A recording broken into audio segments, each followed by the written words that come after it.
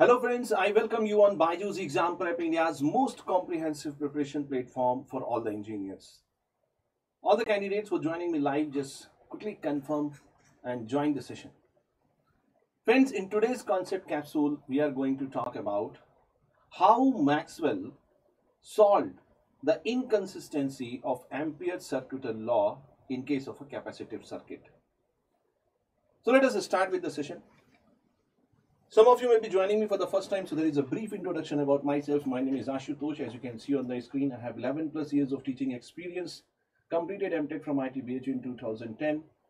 I have written a couple of books also, and I deal with subjects like electrical machines, power system, electromagnetic field theory, material science, and obviously engineering ethics. Friends, if we talk about a capacitive circuit, suppose there is a source and a capacitor is connected in this circuit. If we try to apply the Ampere Circuital Law from the source to one plate of the capacitor, we can easily apply the Ampere Circuital Law from this to this point or from this to this point, and we can easily find that Ampere Circuital Law is going to give you the total current enclosed. This current which is circulating in the loop or the wire, we are calling this current as the conduction current. This current we are calling as conduction current. But if you apply the same Ampere Circuital Law in between the parallel plates of the capacitor, it is very difficult to justify that how current is actually flowing in between the two plates of the parallel plate capacitor. Because if you see, in between the two plates of the parallel plate capacitor, either it is going to be air or there is going to be some dielectric medium. And when we talk about the conduction current, we know that conduction current can only be present in case of a conductor or conducting wire.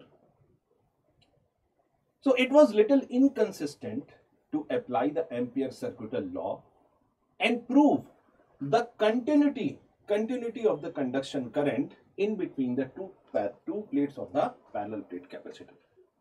This inconsistency was solved by Maxwell. What he has done, suppose you write the Maxwell equation for a static field. What is the Maxwell equation for a static field? It is del cross H is equal to J, where J is the conduction current density. Now, the same equation we are going to apply to the time varying field. If the source is time varying, then let us see what is going to happen.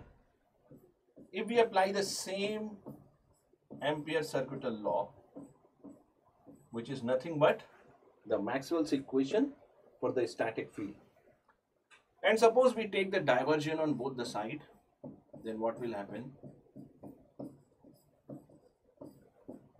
This is going to be del cross J. Now you focus on the left hand side.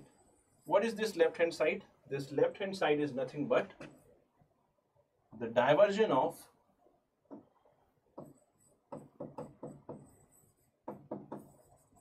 curl of a vector. And you know that the diversion of the curl of a vector is always 0. So if the left hand part is 0, definitely the right hand part must be 0. So we have to write del dot J is equal to 0. But from the continuity equation,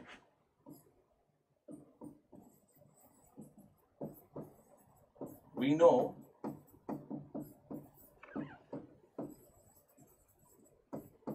that this del dot J is minus del rho V upon del T.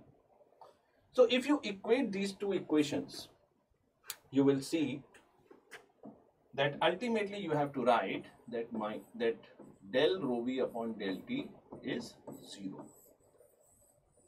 Now, which is wrong? this conclusion is wrong. Yes or no?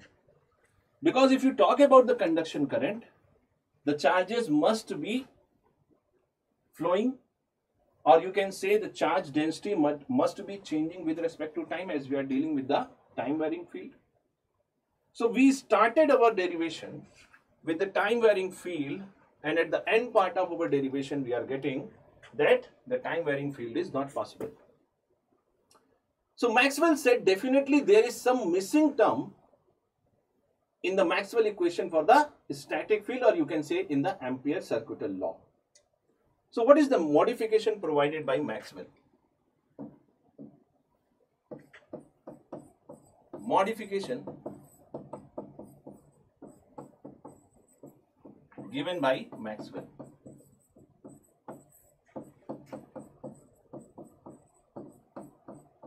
He said that del cross H, suppose it is J plus some unknown term. We don't know what is this term. We are just introducing it for the first time.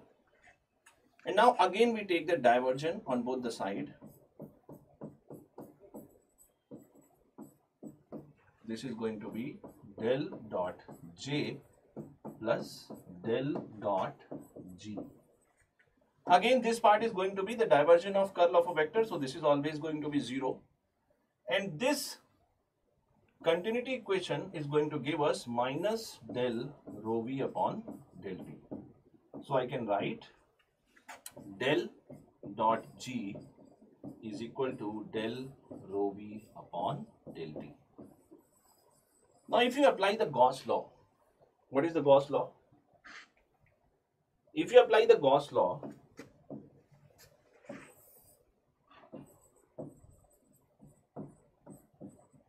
you can write del dot D is equal to rho v. So in place of rho v, that is the charge density, volume charge density, you can put it in form of del into v. So you can write it as del D upon del T. So if you compare G and del D upon del T, you will understand that this G, which was an unknown, it is nothing but del D upon del T. If you find the unit,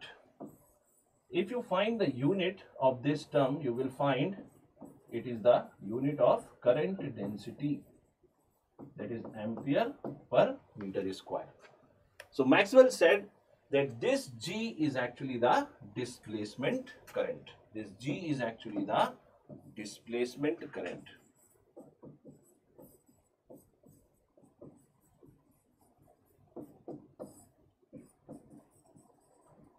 So what is happening in the capacitive circuit when Ampere Circuital Law was not able to satisfy? The Maxwell said that what you are saying as the conduction current in the conducting wire, similarly in between the two parallel plates of the capacitor, we have displacement current. Displacement current. Now once you understand that displacement current is going to be the current which defines the continuity of the current in a capacitive circuit, it is very interesting to know that how this conduction current and displacement current is going to be related to each other. Now for the same circuit, if I have to write the conduction current, how I am going to write the conduction current? The conduction current I can write as C dV by dt. What is this dV by dt? Suppose this voltage source is given as V0 sine omega t. It is a sinusoidal time varying voltage source.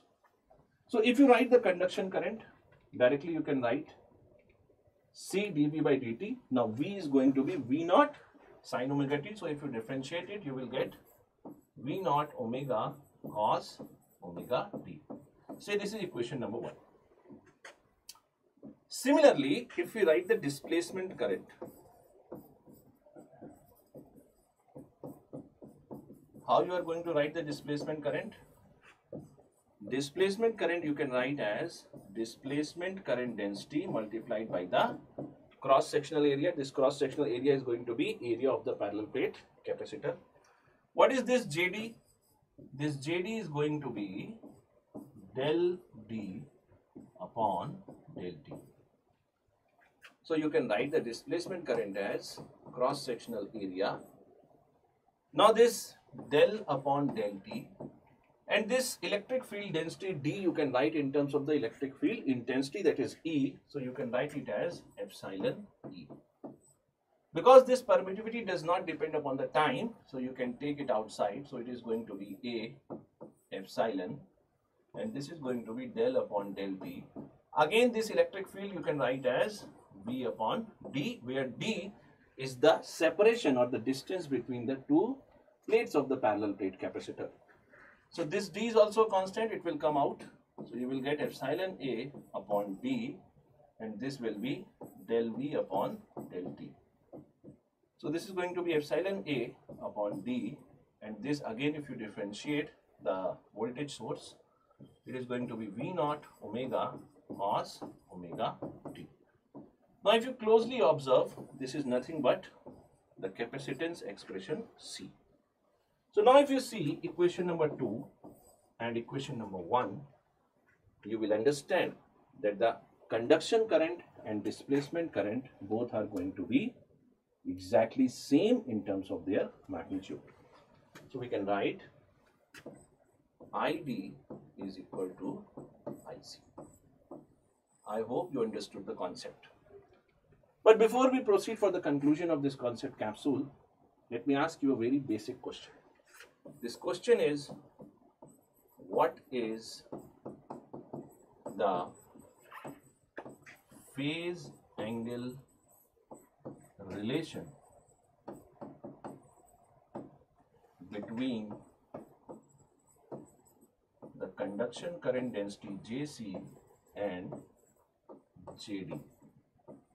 I will be waiting for your response in the comment section of this video, so do not forget to give your comment. I will tell you the correct answer. Thank you so much for joining us live in the concept capsule. Do not forget to subscribe to BYJU'S Exam Prep for more such informative sessions. Thank you so much. Take care of yourself.